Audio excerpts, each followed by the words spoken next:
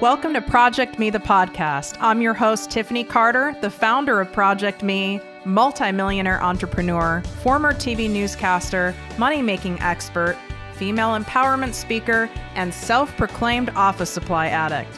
My mission is to take the mystery out of making big money. Every week on ProjectME, the podcast, I'll share success tips, strategies, and stories from other entrepreneurs, experts, and millionaires, showing you exactly how you can achieve your most exceptional life. Now let's get to it.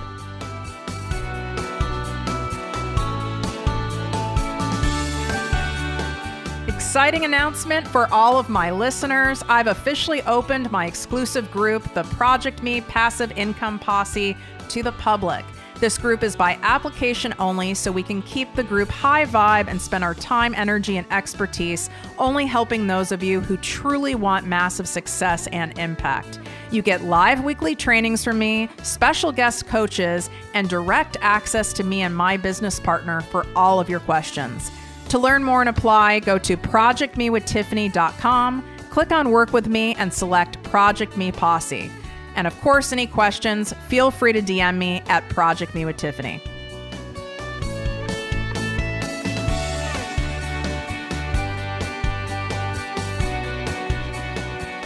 Welcome to the podcast and posse, ProjectME with Tiffany Carter. I'm your host, Tiffany, and today I put together a special episode for you guys. There's no shame in my game when it comes to sharing with you what mistakes I've made, what things I wish I'd done differently, things that I've done really well, because I would rather shave off time for you guys and make it easier for you to make the money you want to make with the business you want to create, with the career that you want to be in. I want to make your journey faster, smoother, more fun. And the best way to do that is by learning from someone who has gone before you. And in my 12 years of being an entrepreneur, I have made more mistakes than I can count, but I've also had more wins than I can count. Specifically today, I want to talk about the 5 things I wish I did differently in starting ProjectME with Tiffany Carter. Just to give you guys a refresher, truly the first year where I sold anything, had any true consistent offerings for ProjectME was 2019.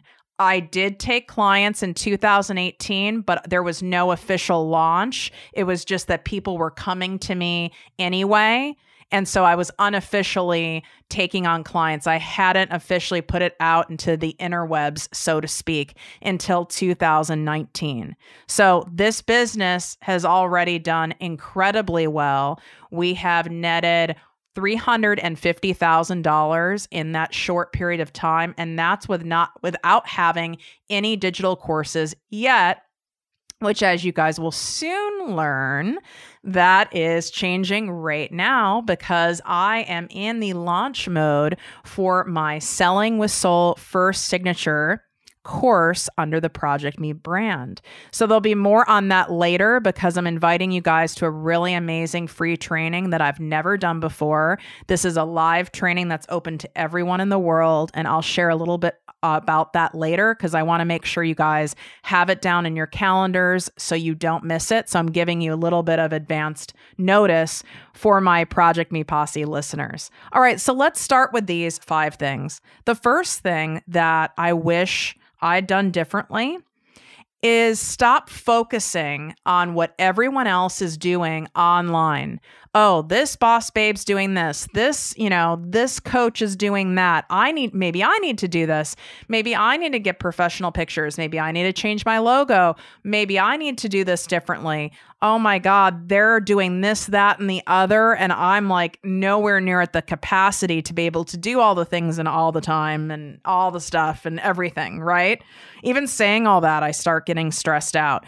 I was really focusing so much on what other people who had been doing it for years and who were successful, what they were doing, and feeling like I had is it emulate? That's not the right word. I don't really care. But you guys, I'm sure will DM me and let me know. Love you. I felt like I had to, I guess, replicate might be a better word. Replicate what they were doing if I wanted to be successful. just because I'd never created a personal brand before. My other business, my 7-figure business, that's not a personal brand. Although I have a high amount of referrals because people know me in the industry, but my name and my picture are not the actual brand. So it is very, very different. I wish I didn't focus so much of that. I lost a lot of time, energy, stress, creativity.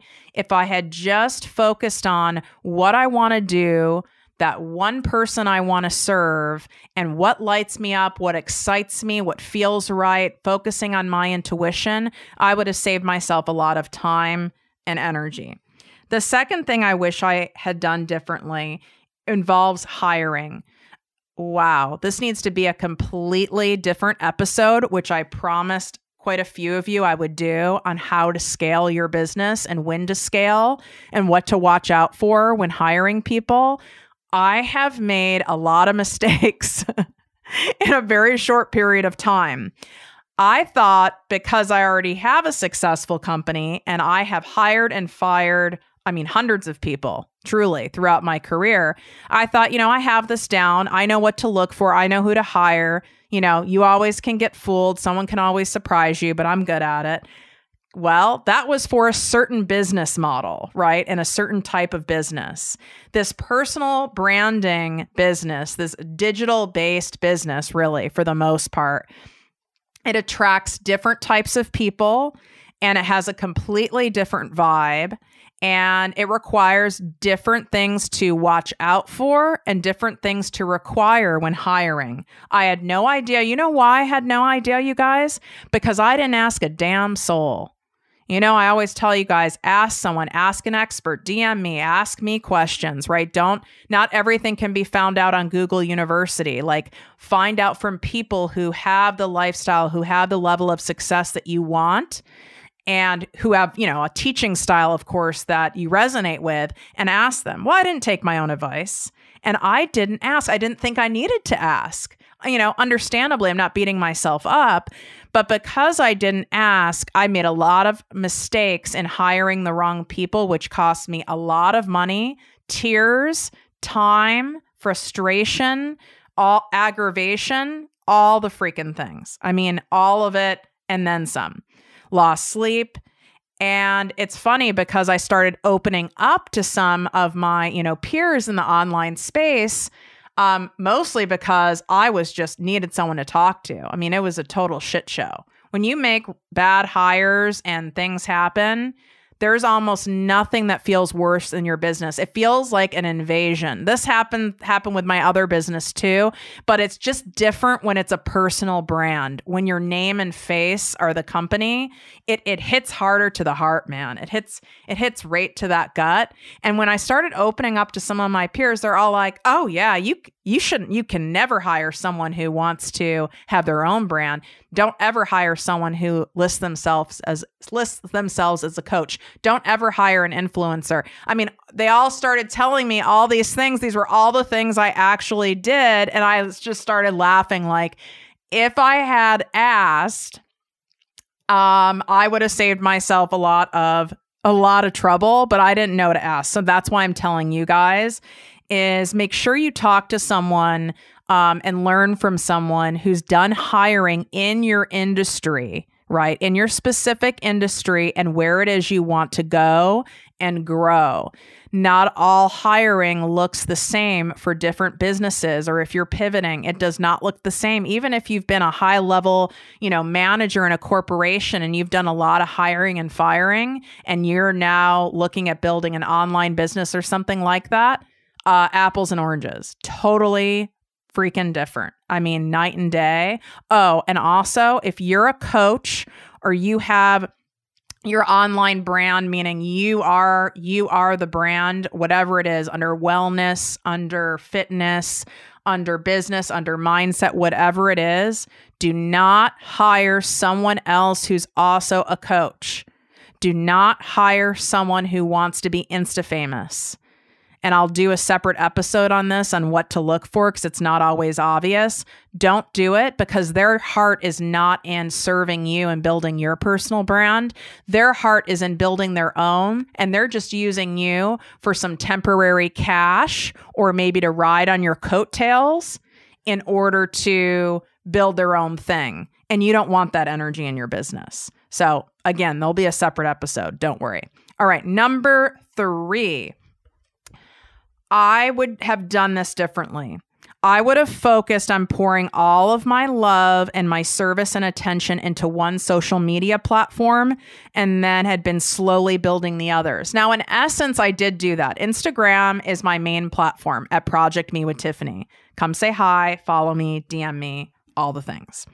And I'm on Facebook, Twitter, Pinterest, LinkedIn, YouTube. I am on all those other things. And I really did and do pour my love, service, and support into Instagram. But my mindset had so much pressure from watching other people that I had to build up and be on all the things, and like reading Gary Vaynerchuk's book, and you have to be on all the things and all the time, and all of it has to happen now, and everything has to be 100%. And my like empath, INFJ side of me was very overwhelmed by all of this. And I ended up spending a lot of money on hiring videographers, editors, YouTube experts, all these people, thinking I needed, to hire all these people to help me build up all these channels, because for me to be really successful, I have to build them up, and I have to build them up now, and they all have to look amazing. And the reality is, if my heart is not super jazzed and excited about a platform, it's not going to grow that well. It's just not. So I would say this: pick the platform that you genuinely spend time on, that you love. Like, where do you scroll? Or are you a Pinterest person, right? Where do you spend your personal time on? Not trying to build your audience, not trying to get followers or clients. Where do you spend your time on? I have a super affinity for Instagram. I genuinely love it. Therefore, I love spending time on it, replying to my DMs, creating fun Instagram stories for you guys, thinking of cool pieces of content, taking pictures and videos of things that I know will help educate you guys, enlighten you guys, entertain you guys. I genuinely love it, and it shows. That's why it's grown so quickly. I do not have that same love for Facebook, but I do know that I need to have a presence on these other social media platforms, but I don't pour my brain power into them. I repurpose content. I have other people that help me make sure that my content is seen on all these other things. But more so mentally, I've let go of that pressure that I need to be on all the things. And now I need to have some Facebook group. And now I need to have this. I let go of the Facebook group thing a long time ago. The only Facebook group I have is my paid ProjectME Posse membership. That is it. It's paid. It's not a free group. That would be adding another thing. And I don't spend time personally in Facebook groups. They get overwhelming to me. There's so many of them. So why would I have created some Facebook group that has thousands and thousands and thousands of people in it if I don't love it myself? It wouldn't translate then, because it's disingenuous. So focus on that one platform you love, pour your heart and soul into it, and then you can slowly, build those other ones up and let go of the rest. If you freaking hate Facebook groups, don't make a Facebook group, or find a way to make it that feels good to you. What felt good to me is to create a very intimate community, a more of a group coaching type experience where I go live every single week and bring on special experts inside of a paid membership only Facebook group. That got me excited, right? But what didn't get me excited were, just another free group that has thousands and thousands of people that did nothing for me. So you can find a way to make something fun for you. And if you're like, girl, I freaking hate Facebook, period, or I hate Instagram, or I hate whatever, period, then you don't have to be on it. You don't. Give yourself that permission. You don't have to be. It won't make you a dime anyway if you don't have true excitement around it. All right, number 4. I wish I had done this from day one of starting ProjectME with Tiffany Carter. is started my email list growth. Now, technically I did, because when I had my website built for it, ProjectMeWithTiffany.com, there is a welcome gift right when you land on the page. And if you haven't gotten that welcome gift, by the way, you're crazy, because I poured a lot of time and attention into it. And it's my financial freedom e-guide.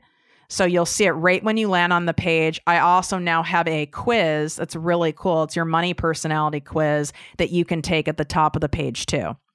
So I did have a freebie available right from day one. I knew that from being a digital marketer, but I didn't highly promote it. I didn't run any ad traffic to it. So I wish I poured more time and energy into growing my email list versus me stressing out about needing to have some YouTube channel and a Twitter and all these things. All of that energy could have been spent in nurturing an email list. Because remember, that's a community by itself. So now, of course, I have my secret posse, and I highly nurture and give my email list subscribers content that they can't get anywhere else. Plus, it's funny as shit. And we all need something funny in our email. There's enough boring stuff in there. But I'm finally, now I'm doing that as of the end of 2019. But I wish I'd done that from the start and not wasted my time on all this other bullshit. All right. The last one is don't overgive. I'm an overgiver by nature, which therefore like attracts like, as I always say, I attract a lot of clients and a lot of people in the posse, right, that are overgivers by nature. I tend to overgive more inside this personal brand, Project Me with Tiffany Carter, because my name's attached to it. This is my purpose. This is my baby. This is one of the big things that I'm on this earth to do, right? I love my other company. I'm grateful for it, but that's not my soul calling, right? That's why I created Project Me with Tiffany Carter. But because it's my soul calling and I care so much, and I'm not working with big companies per se, I'm working with individuals, heart-centered individuals that I care about you guys, and I want the best for you guys, and I want you to get the growth, and I want you to have the financial freedom, and I want you to have the success and the confidence and the self-worth, and I want all those things. I tend to overgive, and I did this a lot in about my first 8 months, I would say, of having Project Me. It wasn't out of a scarcity, which is why a lot of people do it. They feel they have to overgive because they don't feel like because they're charging a certain amount and they have to over deliver in order to justify what they're charging because there's a, lack of self-worth in there. That was not my thing. Mine was more because I cared so much and I just felt like I should, and it was the right thing to do. But then what happened is I ended up not being able to serve as many people because I'd be getting depleted, and I would end up having to go lay down after coaching calls or after, booking myself at too many speaking events. Too much of a good thing can turn into a bad thing is what I'm trying to say. Too much of a good thing can also create a prison of a different kind. You can turn your passion and your purpose into a prison by overgiving. And I started down that path. Thankfully, I've done a lot of mindset work, and I have a coach and I have other mentors that I talk to. So I have other people who are able to point things out to me that I was starting to replicate old patterns of creating a prison out of my love, out of my life's work from the fact of overgiving, from me overgiving. So that is something I want to make sure you guys hear loud and clear, because I know so many of you who are listening right now, you're overgivers, you're heart-centered, you're intuitives, you're empaths, you're highly sensitive people, beautiful people. But when we overgive, we actually can't help as many people. So it's a selfish act.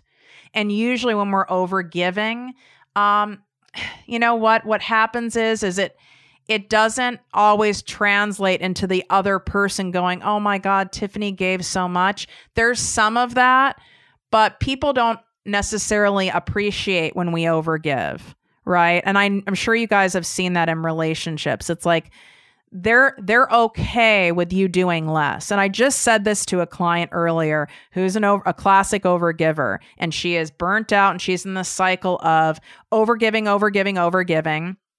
And then she can't take it anymore. Then she has a breakdown, and then the whole thing starts all over again. And I said 70% is good enough, because when you're an overgiver, your 70% is someone else's 120%.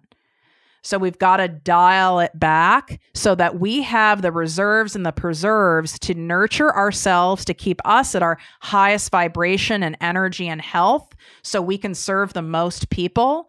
So it's actually selfish and short-sighted and short-minded when we overgive.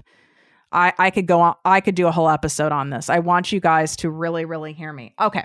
And one other thing I want you guys to do, you need to set your calendars, because next week there are only going to be 2 live trainings where I am going to be teaching you the 3 critical mistakes entrepreneurs make on sales calls that cause them to lose clients and money.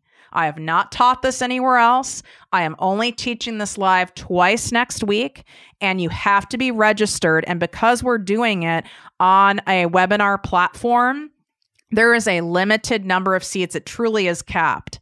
So I want to make sure that you guys get in. I did 2 different times because I understand there's people in all different time zones. So where I need you to go, the easiest way would be to go on my Instagram at ProjectME with Tiffany, and the link will be in my bio, and I'll be talking about it ad nauseum. The other way is for you to make sure you are made aware of this and you can get in to one of these trainings. And by the way, I'm giving away to each person who attends the trainings, you're getting a gift valued at $497 just for attending the training by itself. So it's insane to not participate in this training.